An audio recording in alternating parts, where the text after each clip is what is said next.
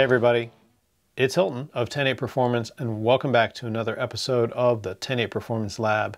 You guys asked for it and now we have it, a review of a Dan Wesson 1911, so stay tuned.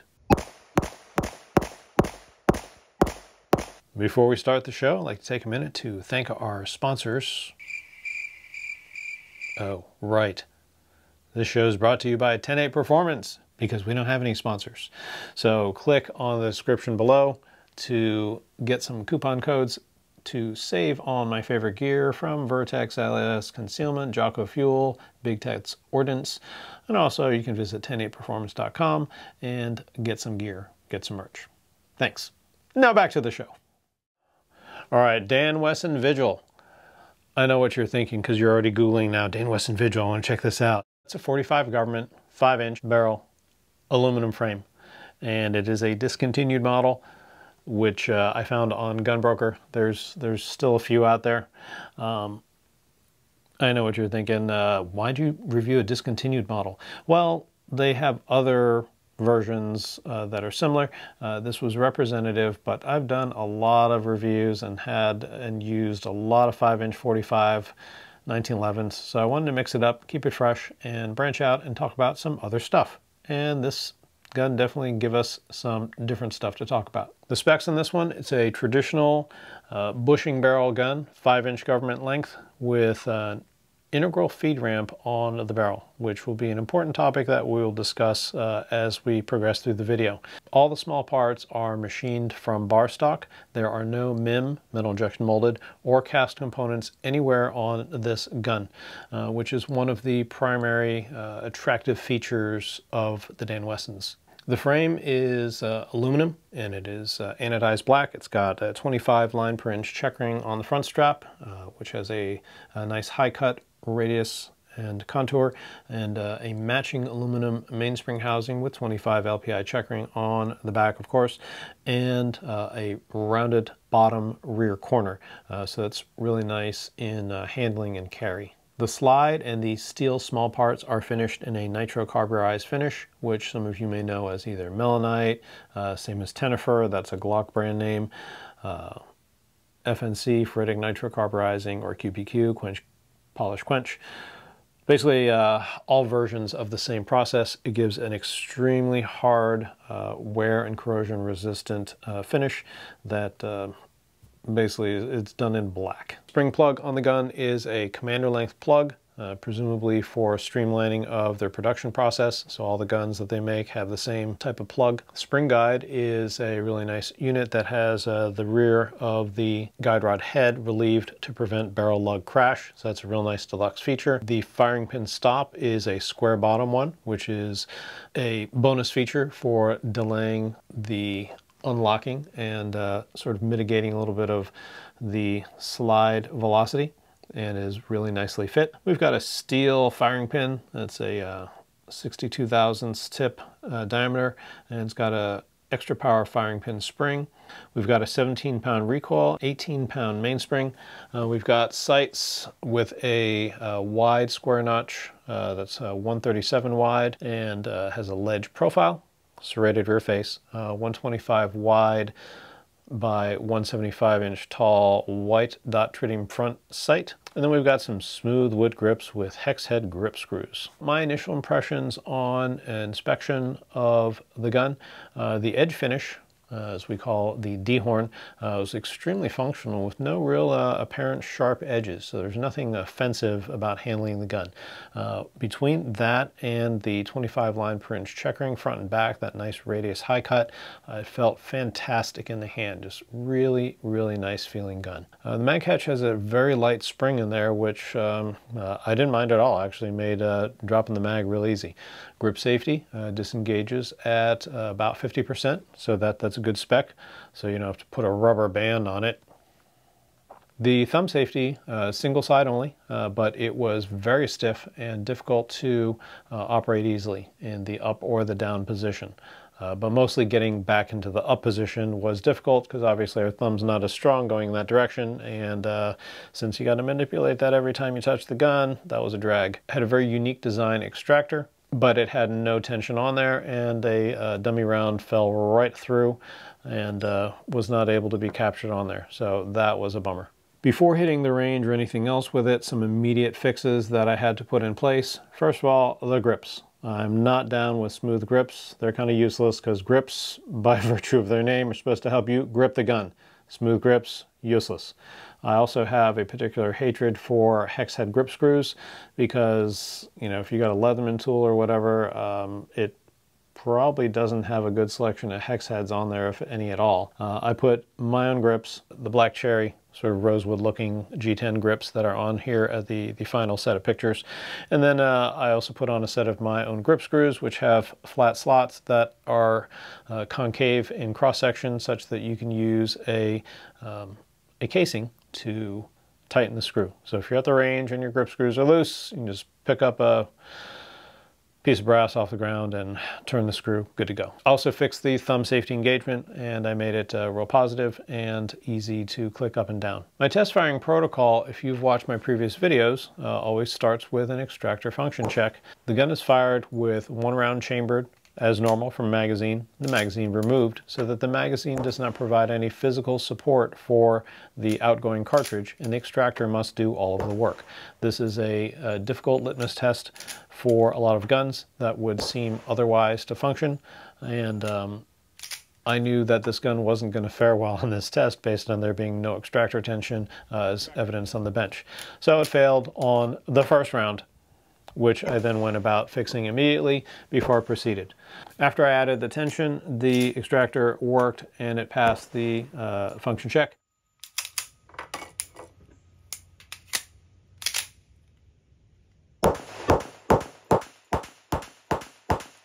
Next up was to do the slide drop on a number of rounds, usually jacketed hollow points, because they're more difficult to feed, and I was a little bit skeptical of the results, and I got a number of different failures with the jacketed hollow points.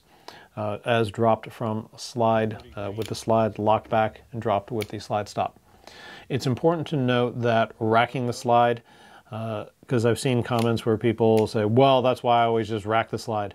You, again, are imparting more slide velocity, which is swell, which may be why you like doing that, but also the gun should absolutely work when just dropped from slide lock with the slide stop, because that's a completely legitimate way of operating the gun, and it's actually faster than overhand racking. Slide stop locked back fine. The next test section of the test was locking back on an empty magazine from firing, but the slide stop crashed into the magazine tubes on a lot of the mags and kind of stuck together so that the slide stop could not be manipulated and it was impossible to drop the slide.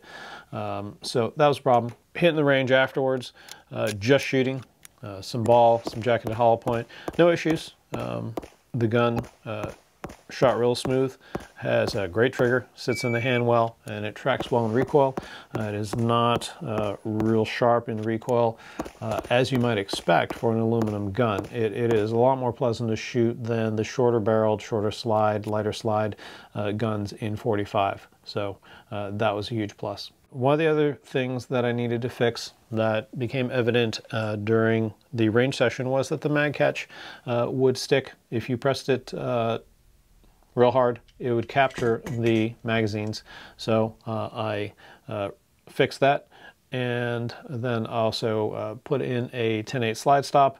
I also fixed the factory slide stop, but I ended up, I like my slide stop better. The factory had a 199 pin, and my part went in and without much incident locked up about the same. It is not an assumption that the part will drop in. I did the necessary checks and to ensure proper fit and function, and I just put up a new video on this channel about the 1911 slide stop that should hopefully help you troubleshoot that as well. So after these fixes, hit the range again a couple more times, and also use a mixture of ball and hollow points. Still had a few intermittent failures from loading from slide lock, where there's of course less travel, but during normal firing the gun really had no issues at all. So that was positive. Note that during normal firing there is more slide travel than there is when the slide is at rest on the slide stop. It is a really nicely executed gun with top quality machine components and this super hard, durable finish. It's a really nice looking gun. Nice looking, nice feeling gun.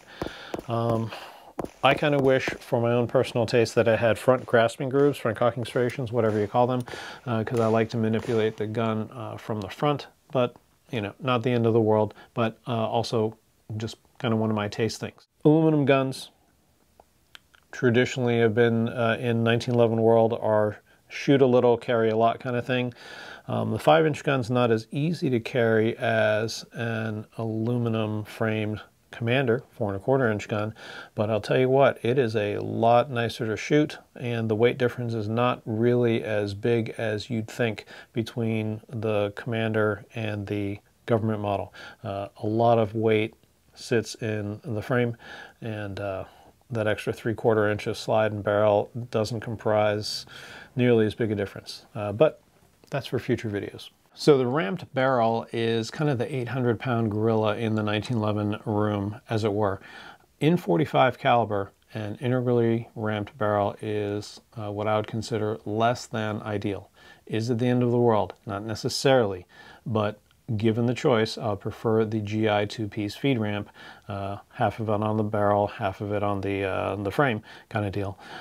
Because with a wide mouth .45 caliber hollow point or flat point bullet, what can happen is, as the cartridge comes out of the magazine, it dives down a little bit by just virtue of the feeding cycle, and it's possible for a wide bullet to span the bottom of the barrel feed ramp and the adjoining section of the frame, basically sit between the two of them, and with the extra steep angle of the barrel ramp, it basically sticks there and is unable to go upwards on the ramp, and then you're stuck, and that's pretty grim.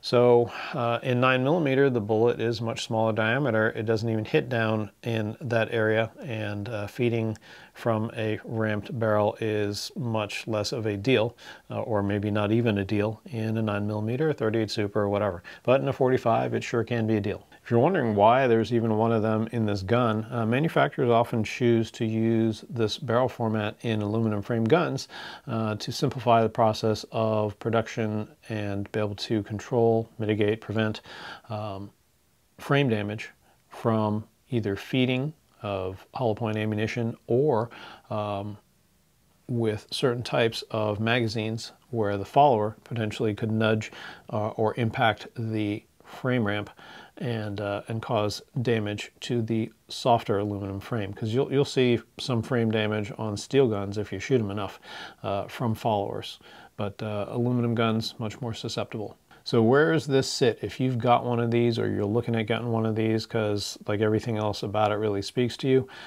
if you're shooting it for fun with ball ammo, good to go. I had no issues with round nose ball out of this gun.